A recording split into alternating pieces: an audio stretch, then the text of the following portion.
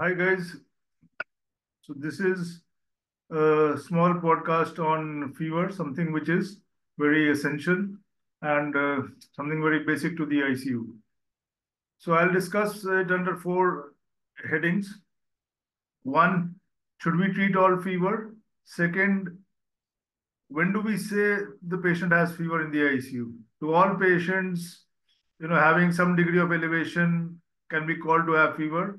Third, something about etiology and pathogenesis. And fourth, treatment of fever and shivering. So first of all, if the patient has 101 degree Fahrenheit temperature, we give paracetamol. Is it justified or is it correct? Now, the IDSA, that is the Infectious Disease Society of America, and the SCCM, the Society of Critical Care Medicine America, in a joint statement published last year, say that fever is actually to be treated only if it's more than 103 degree Fahrenheit. And that is because fever is supposed to have beneficial effects. Why it has beneficial effects? Because it inhibits pathogen growth, it boosts the immune system. And studies have shown that if you treat fever or do not treat fever, the outcome is the same. So that is the rationale. However, we know if the patient is conscious and develops this amount of fever, he gets very uncomfortable. So we have to give paracetamol.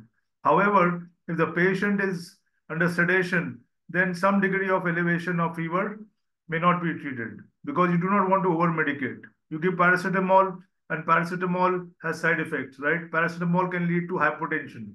Paracetamol leads to a drop in blood pressure because it inhibits the formation of prostaglandins, which cause vasoconstriction. If the patient has significant liver disease, it can cause further damage to the liver. How much paracetamol can you give to a patient of liver disease, either CLD or ALF? So you can give around 2 grams, maximum is 2 grams. You can give some paracetamol. So that was about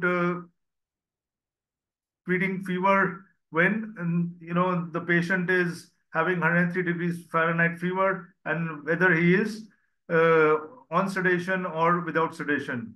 Now the other aspect is, what does fever do? It increases the metabolism. It increases the oxygen requirement and the fluid requirement by 10% for every 1 degree rise in fever centigrade. So these patients who are, having limited cardiorespiratory reserve have to be treated for fever because it will lead to instability.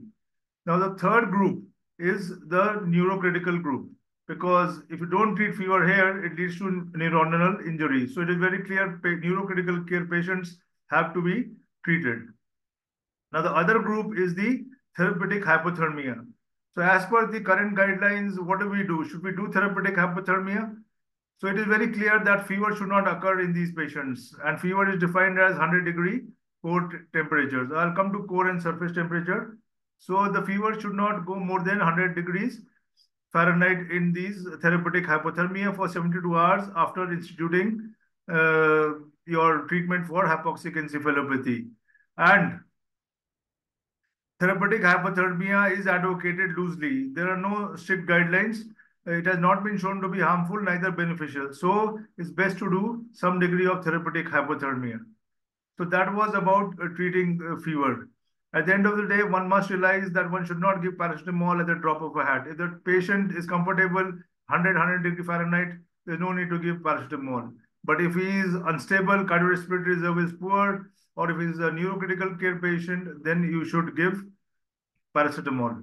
Now, second point is, when do you say the patient has fever? Supposing the patient has 100 degrees Fahrenheit a couple of times or continuous 99.5, does he have fever? So the definition of fever is that either he has a oral temperature of more than 100 degree Fahrenheit, or if he has more than 101 degree core temperature. So core temperature and surface temperature are different. Surface temperature is either oral or axillary or even by tympanometer when you put a tympanometer in the eardrum. So that is the surface temperature. Surface temperature is always less than the core temperature. Core temperature is measured. The gold standard is uh, pulmonary artery catheter. The other ways are, you can put a esophageal probe or you can put a urinary bladder thermistor. but these are very cumbersome and not feasible, as you understand. So what is the best way to check the core temperature? The best way is to put a nasopharyngeal probe. One end is attached to the monitor, the other end goes into the nasopharynx from the nostrils. So you push in 10 to 15 centimeter from the nostril, and it goes and sits in the nasopharynx. The position has to be kind of accurate, and there it lies over the internal carotid artery. So that gives you the core temperature. Now, moving on to the rectal temperature, that is not to be done. It has many problems. Don't check the rectal temperature.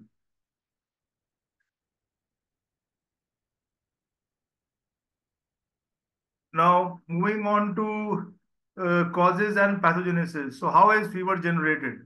As far as generation of fever is concerned, there is a preoptic area in the hypothalamus, and there's a thermostat here. The thermostat is set at 98.6 degree Fahrenheit with a diurnal variation of 1 degree Fahrenheit. The evening temperature is more than the morning temperature. However, this may be lost in the ICU because the diurnal variation is lost in the ICU. So what happens in fever? Fever is classically caused by infections, inflammations, etc. But please remember 50% of the fever occurring in the ICU is non-infectious. That is very important. Should always look for non-infectious causes before you say that it is an infection and start the antibiotics. So when there is an infection or sepsis or inflammation, cytokines are released. Now these cytokines go and hit the brain and they lead to formation of prostaglandins. Now the prostaglandins are secreted in the brain and they go and lead to secretion of CAMP by microglia. And these microglia are projecting into the hypothalamus, and this CAMP acts as a neurotransmitter, and it excites the neurons in the preoptic area, which leads to elevation of the thermostat, and that leads to fever. Signals are sent from the hypothalamus down the entire body, and there's an elevation. And that is why you also get shivering, because shivering is a means of elevating the body temperature, because when you shiver, muscles contract and heat is generated. Now, the other kind of fever that you get is hyperthermia. So there is a difference in hyperthermia and the fever that you get from infections or inflammations.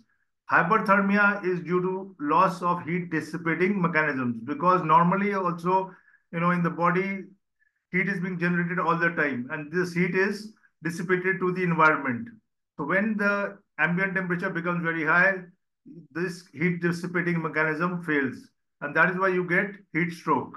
And the other reason is there's internal thermogenesis. There's a lot of heat production in the body, and that happens in conditions like malignant hyperthermia, thyrotoxicosis, neuroleptic malignant syndrome, and so on and so forth. So there's excessive heat production, and this cannot be dissipated. So the person develops fever. This is called hyperthermia.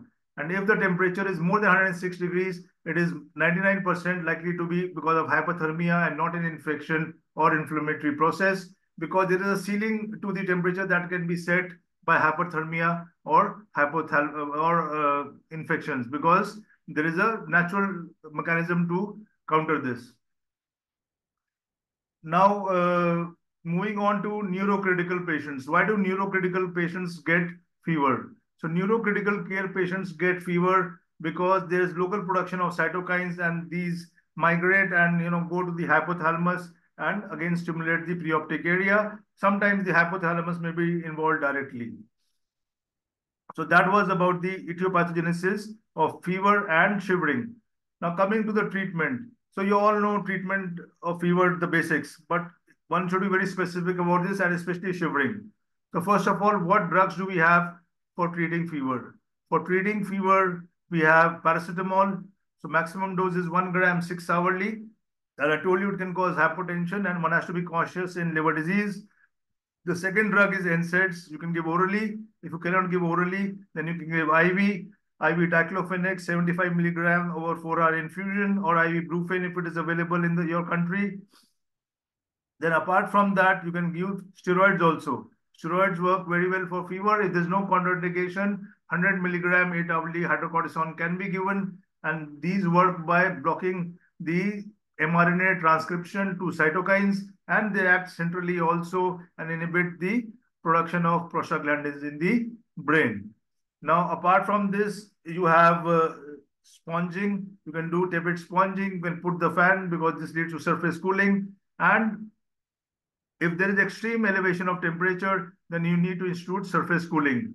So surface cooling can be done by putting ice packs on the body or by using cooling blankets. However, when you use this, there's a drastic drop in temperature and the patient may start shivering. And shivering is again very common when you induce therapeutic hypothermia. And shivering is not good because it will lead to elevation of body temperature again. And very importantly, there's a 30% increase in oxygen consumption when the patient starts to shiver, which is detrimental in those patients who have limited cardiorespiratory reserve. So what is to be done here for shivering? What is the treatment for shivering? Patients shiver otherwise also when they have new onset fever touching 100 to 103, they have chills and rigors and it can be very uncomfortable and it's very visible. So the drug of choice for shivering is pethidine and it is also known as meperidine. Dose is 25 to 50 milligram IV and you can also give other drugs. So magnesium can be given, magnesium sulfate 4 grams over 15 minutes. And the other drugs are sedations like propofol in low doses or fentanyl, or you can use dexmedetomidine. They all act centrally and suppress the shivering center. And magnesium acts centrally. It also causes vasodilatation. It also causes peripheral vasodilatation leading to heat loss. So these are some of the drugs that you can use. Apart from this, what about the role for cold bolus? Should we give a cold bolus? So in therapeutic hypothermia, cold bolus should not be given because after cardiac arrest, EF is low. So if you give a cold bolus, then pulmonary edema will occur and even arrhythmias can occur. But in other situations, 500 ml at 4 degrees centigrade over an hour or 2 hours can be given, not more than that, because arrhythmias can occur and the complications can occur. So that was about fever in just 10-15 minutes. And if you have any comments, questions, please put them up in the chat box. And I will post a question for everybody just to stimulate the neurons, food for thought. Try to answer that. It'll help in engaging in discussion and activate our neurons. So see you again, guys. Thank you for supporting our channel. Take care. Good night.